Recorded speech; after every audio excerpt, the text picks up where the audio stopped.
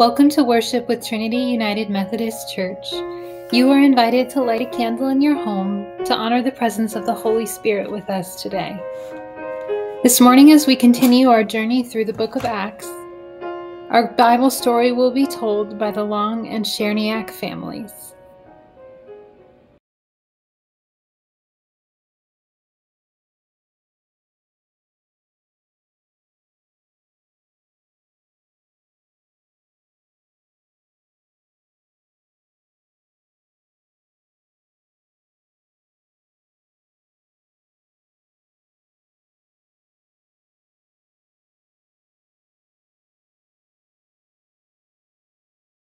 You persecuted Jesus.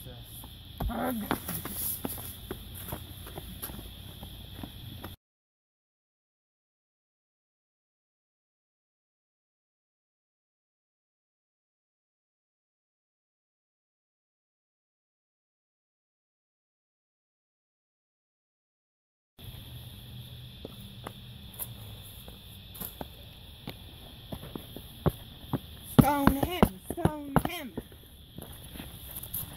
Lord, receive my spirit. Do not hold this against them.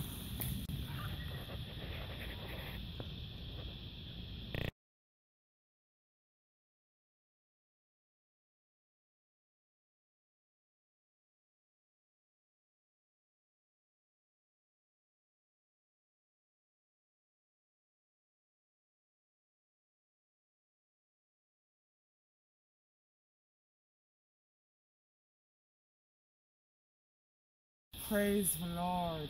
Where are they? Damascus.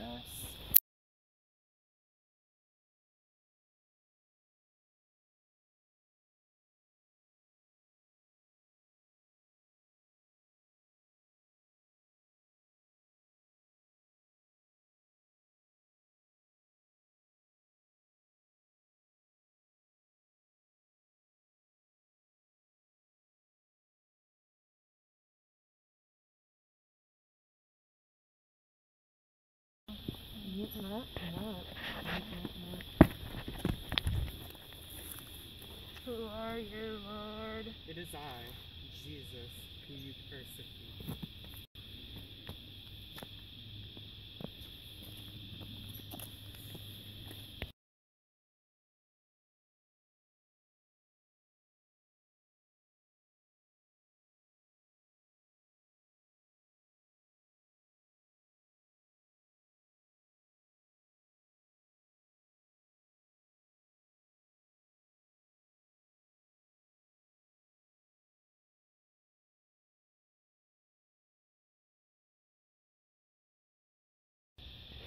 I'm an angel of the Lord, and I need you to visit this man Saul.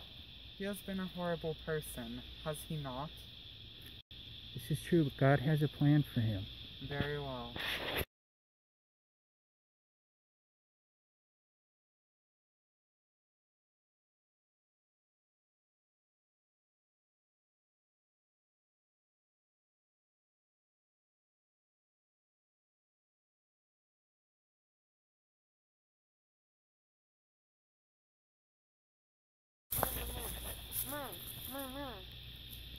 Receive this blessing, child of God.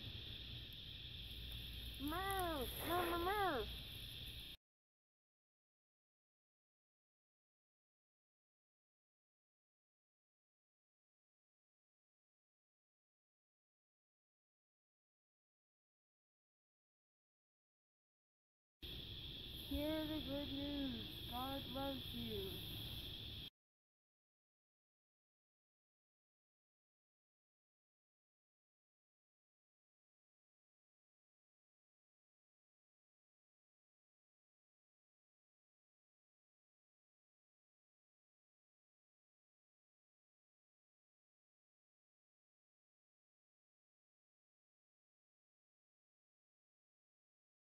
When you live for God, you never know what will happen.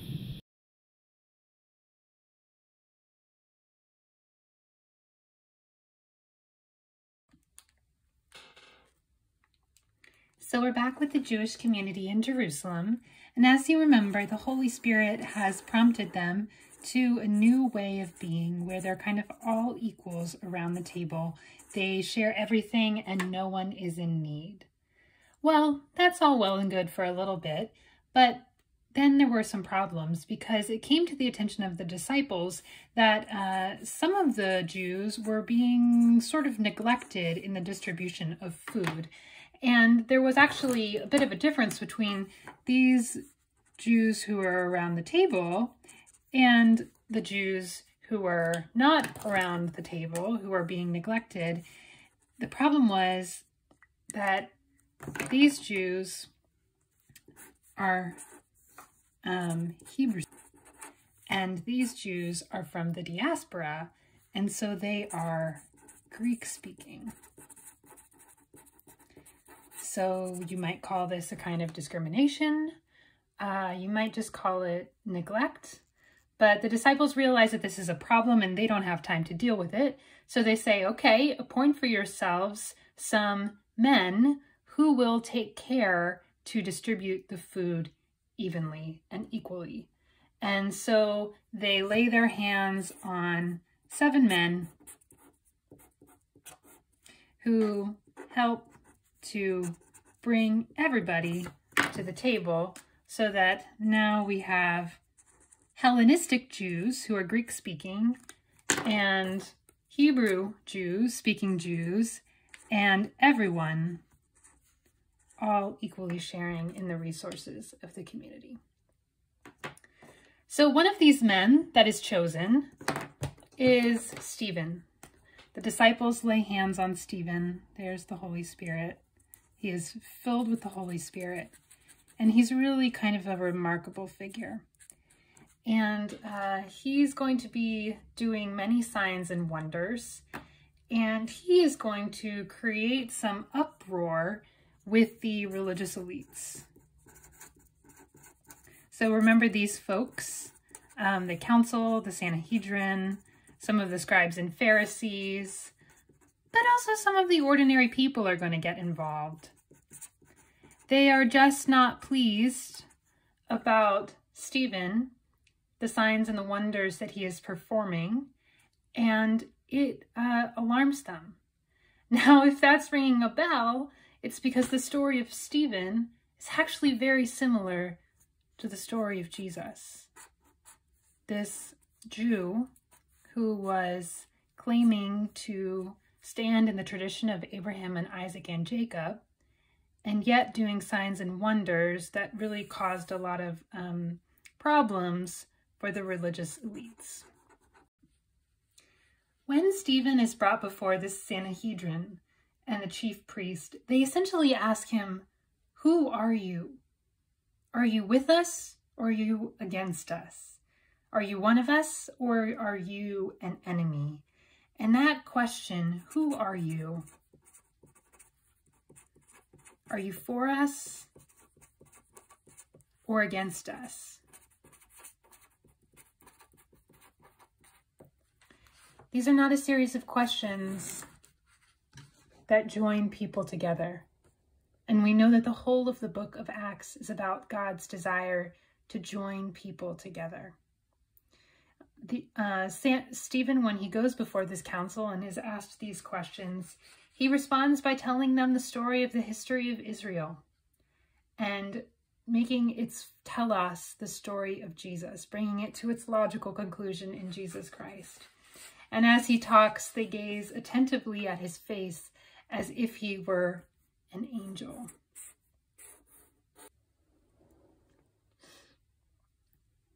Dr. Willie Jennings asks, what does the angel's face look like? We don't know, but could it be that the particular characteristics of his face are not at play here, but rather its orientation? Stephen looks as though he is now inside a new reality of heaven and earth, one that can only be imagined as being of angelic body. Stephen, in fact, looks out at the Sanhedrin from inside a reality that has captured them, but they refuse to see it. His face looks like that of an angel because he is already living in a world where the Holy Spirit is reordering life such that it begins to look more and more like heaven. And the religious elites are kind of standing on the outside, and they are skeptical, and they are angry, and they are threatened. And so they take matters into their own hands, and they stone Stephen. And the Bible then tells us that one of the men who approved of his death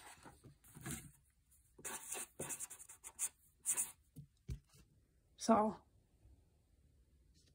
In the last video, we reflected on Stephen, and Stephen, who was called and no sooner arrested, and then before the end of the chapter, he was stoned to death. Did you notice how he died? While he's dying, he says these words. He says, "Lord, do not hold the sin against them." Sound familiar? Yes, it sounds just like Jesus, just like the words of Jesus when he died. "Father, forgive them because they don't know what they're doing." And so what we learn from this, that when the Holy Spirit begins to transform our life, when the Holy Spirit begins to direct our life, we can not only live like Jesus, but we can also die like Jesus. Isn't that incredible? That we can die loving our enemies. Now, chapter 8, we introduced to Saul. And Saul was part of, we read that he was somehow part of the stoning of Stephen. And we wonder how it affected him.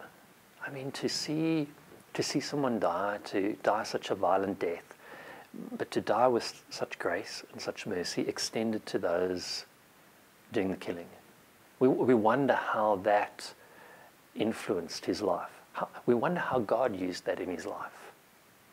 In chapter 8, we read that because of Saul's persecution, people scattered everywhere. One of the places they scattered to was Antioch.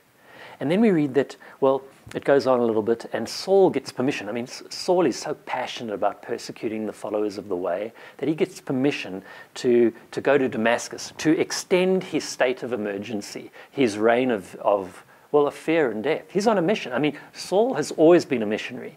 He was a missionary of death. That's how he started out. And we read that on the road to Damascus, this great light comes and strikes him blind.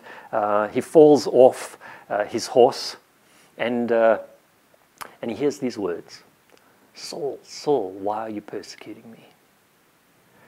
Notice that the words are not, "Saul, Saul, why are you persecuting them?" "Saul, why are you persecuting me?" You see, when we persecute anybody for any reason, we're actually persecuting Jesus. Especially when we persecute the least. Jesus takes persecution personally. Now, we speak sometimes of the conversion of Paul on the road to Damascus. That's not conversion. I mean, when he's struck blind, that's not conversion. Saul is convicted. He is prevented from carrying out his mission of death. That's what happens. And then he goes off to a place and he hangs out there for a while. And while he is blind and trying to come to grips with what's happened to him on this road, God is busy engaging someone else. That's how God works. God is always engaging many people and then bringing the pieces or the people together. So God engages Ananias. Now, if you think that was a miracle on the road to Damascus, this is an even greater miracle. God says to Ananias, "Listen, there's a guy called Saul. He's blind. He needs your help to see again. Why don't you go and lay hands on him?" And you can see Ananias saying, hang on. I know who you're talking about. This is Saul, who has permission to arrest and persecute and maybe even stone us to death like it happened to Stephen. Is that who you're talking about? Well, I'd love to go lay hands on him, but it ain't going to be the way you want me to lay hands on him. And God says, no, I want you to go lay hands on him. And Ananias, you can see him struggling with this. He's saying, "Lord, do you know who this is? He has permission to persecute all of the followers of your son in this area. And if he's going to do it in alphabetical order, I'm in big, big trouble, Lord. Go." This sounds like sending Jonah out again to Nineveh. So Ananias goes, and that's the miracle. Ananias goes. Ananias believes that God is at work in Saul, the persecutor's life. He goes and he touches Saul. That is the moment of conversion. It's at that moment where Saul experiences God's Well, being baptized in the Holy Spirit, God's mercy, God's forgiveness, being washed. How? Through the mercy of his enemy, through the mercy of one who he has permission to arrest and to kill. Through Ananias' grace, he experiences the larger grace of God. We name many children Saul. We name many children Paul. How many of us name our children Ananias? A little bit later, another person, totally underrated in the scriptures, Barnabas. I mean, what he does, he collects Saul and he brings him to the underground church in Jerusalem. I mean, have you ever, and they must have stripped. I mean, they said, what are you doing bringing the enemy into this place? We've spent a lot of time and energy trying to hide our tracks, to be able to worship in quiet and safety. And now you're bringing Saul here.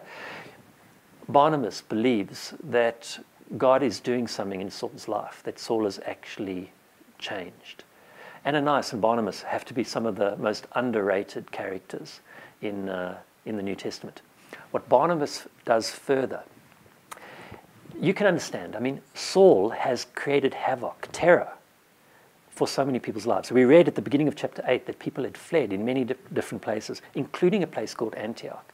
Now, if they fled there, that means they're kind of internal refugees, internally displaced people. They would have left their houses, they would have left what they knew to go and, well, maybe enter into some kind of informal settlement or some makeshift housing, or to live with others. They've lost stuff.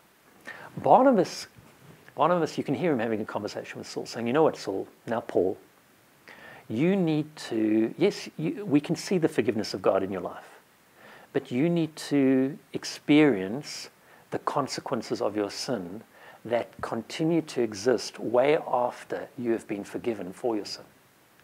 So for Barnabas, take Saul to Antioch. Antioch is this informal settlement where people have fled because of Saul's persecution. And we read that Saul / Paul begins to live there, work there. They welcome him. We know that he's a tent maker. He works. He works to begin to reconstruct and develop that area. And we read these incredible words. It's in Acts chapter 11. Acts chapter 11, we read these words. And it was in Antioch that the disciples were first called Christians. Antioch, this enemy-loving community. When we welcome the persecutor into our midst, and the persecutor begins to work to heal the damage that that persecutor has wrought on this community, it's then that people become known as Christians in Antioch.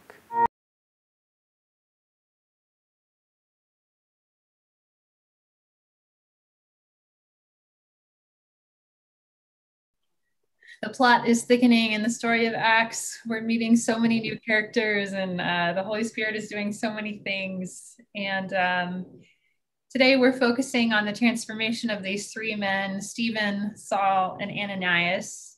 And I think that the least known of these three is probably Ananias. So why don't we focus our conversation on Ananias today? Sure, let's do that. Yeah.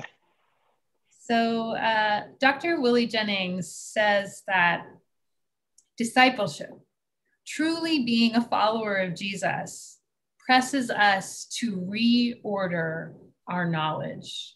Another way of that saying that might be, being a follower of Jesus presses us to change our minds. Right. Which is like kind of a loaded thing to do in this day and age.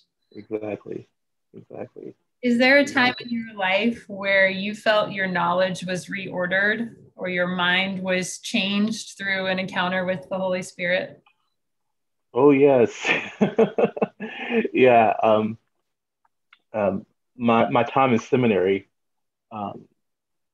definitely was a time where everything that I believe was challenged and reconstructed.